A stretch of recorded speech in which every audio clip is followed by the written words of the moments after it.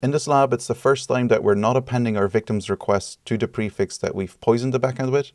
Instead, we're poisoning the backend with a complete request, effectively poisoning the backend's response queue, and we'll be able to see responses to requests sent by our victim and leak their session cookie in the response. I'll also show you how to automate this attack with Burp Intruder, because that makes it quite easy to solve this lab. Let's get started. I'm on the homepage of the lab here, and the first thing you want to do is switch to Burp, and then go to Proxy and H2.TE history, and grab the get/request for the root endpoint and send it to repeater, and switch to repeater. And we want to confirm the vulnerability first, so I'm going to right-click and switch the request method over to post, and then I'm going to delete unnecessary headers, so anything up from content type and underneath the host header. I'm also going to go here and show non-printable characters to show new lines or carriage return line feeds. That will be handy at the end of the lab, but also for request smuggling in general. And then I'm going to go to the request settings here and turn off update content length automatically. And the next thing I'm going to do is remove this content length 0 header and replace it with a transfer encoding chunked header. And the reason we're doing that is because if the frontend is using HTTP 2 and the frontend is using HTTP 1.1 to talk to the backend, the frontend will be using the HTTP 2 built-in mechanism to determine content length. But if it's talking HTTP 1.1 with the backend, what we're hoping is that it will copy this transfer encoding chunked header when it rewrites the HTTP 2 request to a HTTP 1.1 request to talk to the backend. The consequence of that is that if the backend server follows the RFC and sees this transfer encoding chunked header, it will actually prefer the transfer encoding chunked header. And that'll allow us to do request smuggling, because then we're in a situation where the frontend is using HTTP 2 content length to determine the length of the content, while the backend is using transfer encoding chunked based on HTTP 1.1. Then I'm going to finish this attack request by going here and actually sending a terminating chunk first to indicate to the backend server that our request has ended. And then we're going to poison the backend server with a GET request for something that doesn't exist using HTTP 1.1. And we're also going to add an xignore header for a value of x, but not followed by a carriage return line feed, because we want our normal request to be appended straight after the x here. That's very important. And then I'm going to rename this tab to attack request, and then go back to proxy and HTTP history and send a second copy of this get/request to repeater, switch to repeater, and this will become our normal request. And then go to the attack request and we're going to send it. And then go to the normal request and send it as well. And we get a 200 OK now. We're expecting to see a 404. That could be because the lab victim is browsing the site in the background and it's eating up the prefix that we've previously poisoned the backend with in our attack request. So let's repeat that process a few times until we see a 404.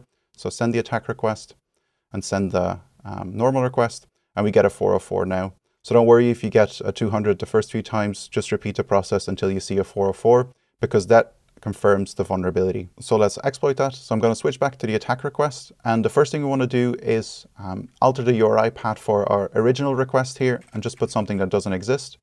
And then in the second, the prefix that we're poisoning the backend with, we want to turn this into a complete request so that we can poison the backend's response queue.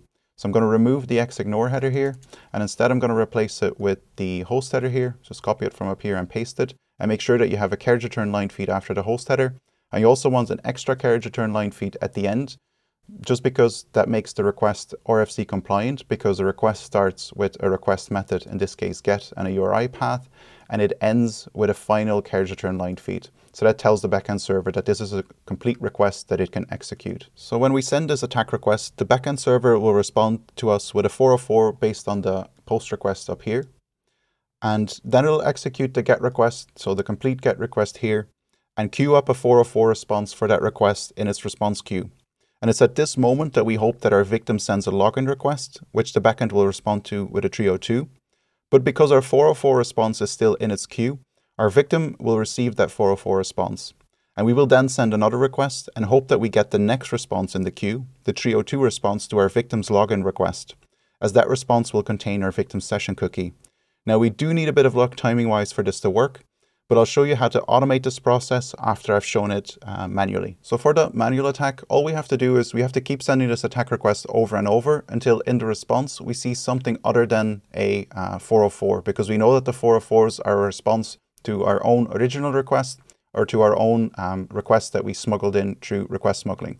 So we just have to keep repeating that until we see a 302. You might see a few 200s as well. That's just an indication that the lab victim is browsing the site, and that's the 200 responses that we see as an effect.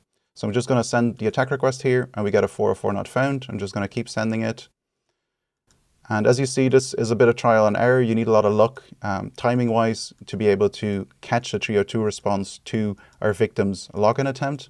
So what's actually easier is to just automate this process through Burp Intruder. So I'm going to right-click here and send this request to Intruder, and then go to Intruder. And the first thing you want to do is make sure that attack type is Sniper. We don't want to add any payload markers because we want to keep the request as is. Then we go to payloads, and instead of simple list, we'll pick null payloads, and we'll continue indefinitely because we'll just pause the attack once we've caught a 302 response. And then in the settings, it's also important that you turn off update content length header automatically, because otherwise Burp Intruder will add a content length header here, and that will break our request smuggling. Then go to resource pool, and we want to create a new resource pool here with maximum concurrent requests set to 1.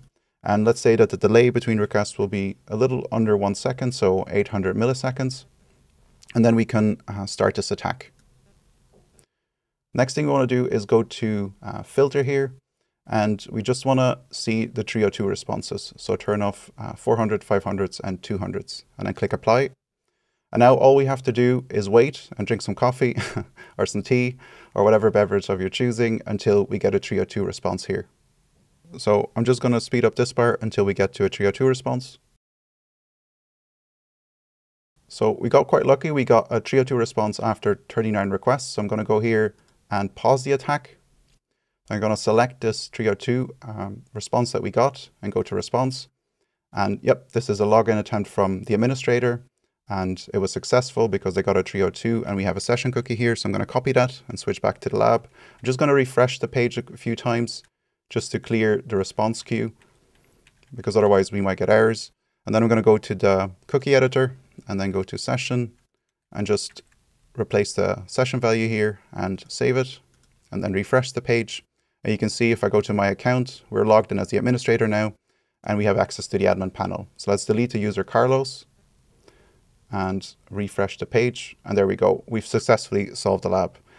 I hope this was helpful to you, and thank you for watching.